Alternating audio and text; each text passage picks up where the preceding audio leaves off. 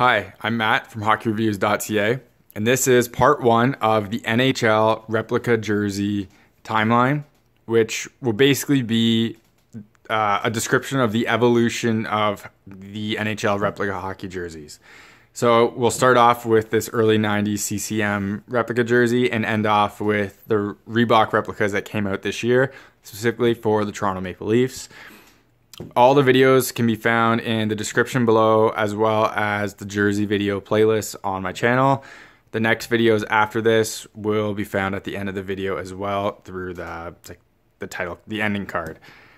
Hopefully this will shed some information on just the differences between how logos are sewn, the different materials, and just where the league has come and the ups and downs of basically the replica jerseys throughout the years. So we'll start off with this Quebec Nordiques jersey. I can't tell you when this was made for. Someone else probably could, but this was when I was very young. As you can see, it's made by Sports Masca, or Masca as it says here, but as you can see down there, Sport Masca. I'm probably saying that wrong, so I apologize for that. These were made in Canada, and this is, as you can see, airnet material. Now, wouldn't it be great if all modern jerseys had this little detail on it? That would be just absolutely fantastic. So this jersey is kind of interesting. As you can see, the material is airnet. So it's better than the new style of jersey that is on the Premier jerseys. This one does still pill, as you can see. It does have pilling, but it does it less, and in my opinion, the materials are better. The logo itself is... Now, I can't tell you if this held up well or if it's kind of cheap because it's so old. But as you can see, it's all embroidered and sewn detailing as well as on the sides. Now, the interesting thing is, as you can see, it's peeling up from the corners. So you'd think that's not sewn, but if you do look, it is sewn on. But the outside stitching, which is not actually onto the jersey. Instead, it's a single tiny stitch layer, as you can see here. Now, that's kind of interesting. I'm not sure how the authentics of these were back in the day, as in if this part was actually stitched all the way on the inside, and this is just how to make it cheaper. But that's how it is in this jersey, as it is. The other interesting thing is these logos are, as you can see, just like, I think this is called screen printing. You can see it cracks. Now, the kind of interesting thing about this is the actual authentic jerseys and the ones they wore on the ice had a similar detailing. So this wasn't a patch or it wasn't sewn on. It was just screen printed. So I can't really blame them for cheaping out on quality here if it was also done that way in the authentic and game worns. The interesting thing about this to me is that I believe that this would have been more before... This would have been, like, this jersey would have been created before sublimation was a big thing. I think if sublimation took off, as in if this jersey was recreated today, this would be sublimated into the jersey rather than screen printed on. So the shoulder patches are the exact same. So we'll just take a quick look at the back of the jersey. And the back here, sorry, I'm just looking for another like tag, but there wasn't one. So here's the back of this one. As you can see, it doesn't have the embroidered CCM patch. It's again printed on, and you can see the cracking. Again, I can't comment if this is how the authentics were. I never had one. I'd have to go by pictures, but everything back then is a lot less like standardized, so I don't really know what I'm going to look at, and that's not my expertise. This came out when I was basically born, so I'm not... this generation of jerseys kind of before me, and it's not totally of my interest. I'm just showing it because I have one. But that's basically it for the Quebec Nordiques. Sewn, I'll bet, weakly, like with a really small stitch out on the outside, and the layers are pulling up. But it is airnet, and it's a pretty decent material. So we are going to move on to the original Phoenix Coyotes away jerseys, and this is customized with Javi Bulin, and this was one of my favorite jerseys growing up. So we'll just go over some details on this. It is a starter. It is made in Korea, as you can see there. It has the NHL player tag because it was customized as a Javi, like with the NHL kit. Now, an interesting thing about this is when Starter made jerseys in the NHL in the 90s, some of their authentics were also made, I can't remember if they're Korea or somewhere else, but their actual authentic jerseys were also made overseas. I'm not sure if the game ones were or not. Should have did some more research on that, but that was the case for some of the authentics as well.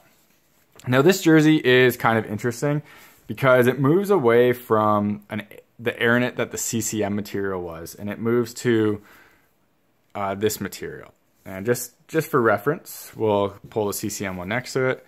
So that's the older Nordiques, and this is the newer Starter Phoenix Coyotes jersey. So this Coyotes jersey does have some pilling on it, as you can see right there.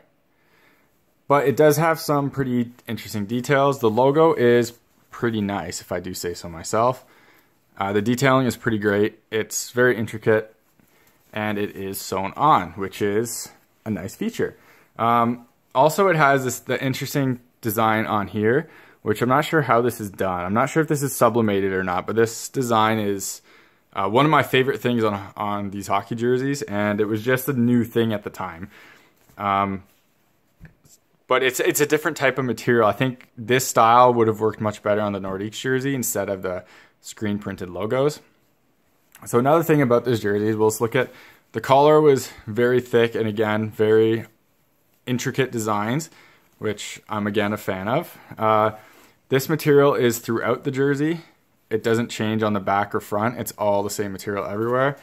The logos for the patches on the sides are actual patches, and they're embroidered, as you can see.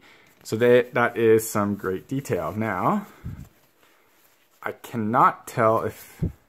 So they are sewn, as you can see right there. You can see the stitching going into the jersey, but the jersey has a double layer shoulder, or else it's sewn. Yeah, it has a double layered shoulder, as you can see there. So you can't see the stitching there, but you can actually see the stitching into the jersey. So that's very nice. That's a very high-end jersey. It's very close to being authentic. In fact, it gets even kind of cooler with that, in that the elbows are double layered elbows, which was also a feature on authentic jerseys.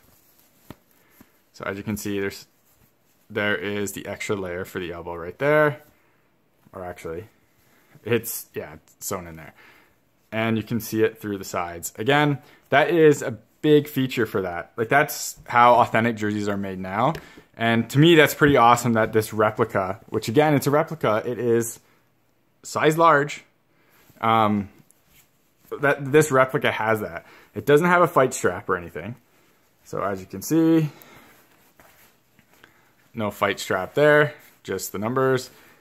And again, that's like this jersey was fantastic quality, and it is made overseas, and yet the material isn't quite as nice as the other airnet, but it has the double shoulders, it has the double elbows, and the quality of it is pretty fantastic. So I have to say the starters were pretty great in that sense. One of the other big things I really liked was they had the Western and Eastern Conference logos at the bottom, which I thought was an interesting feature. Eventually these turned to the team logos as well. But anyways, I thought that was always a nice little touch. They also started with the logos on the actual sleeve of the jersey itself. But again, so this is the starter Phoenix Coyotes replica jersey from when they first started out. And huge fan of it. It was one of my favorite ones. And the quality on this replica was really, really, really good. This jersey we're going to look at is a Montreal Canadiens away jersey. And this is a Jose Theodore jersey. So we're looking at just after the 2000s. And this one is made by Coho. And it's just a normal replica. It is that airnet material, just like the Quebec Nordiques one. Here's the inside patch. It is made in Canada. I also wore this for goalie all the time, so there's some black marks on it when I played as a kid.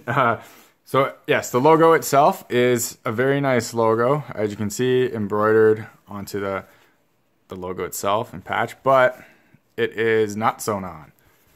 it is glued on. So now we lost that nice, I guess, durability of the stitching there, which is kind of a shame, but this material is very good as well. I think it's better than the starter one. It's a little thicker. It's more of the pro material. We do not have the double elbows. There's just normal jersey here, and I don't think we have double shoulders either, or if it's just how like the shoulders are made, because actually we do have double shoulders too, so we got that.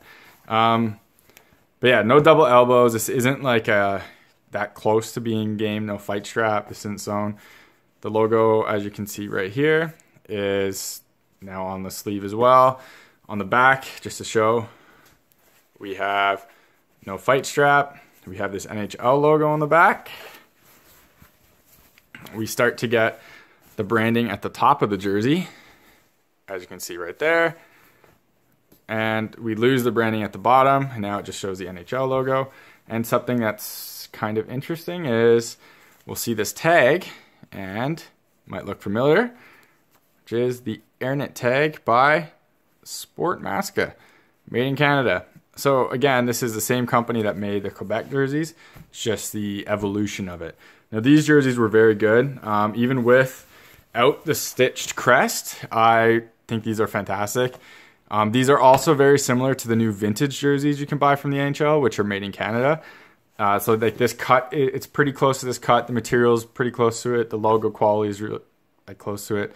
So yeah, those are pretty good quality jerseys as well as this one. And so I think that's about it for the Theodore jersey. Actually, one thing that I didn't bring up so far, and I'll do it really quick, is the sides are not cut, as you can see there, are not cut right there. So it's basically like a normal jersey cut. Again, over here on the sides, not cut.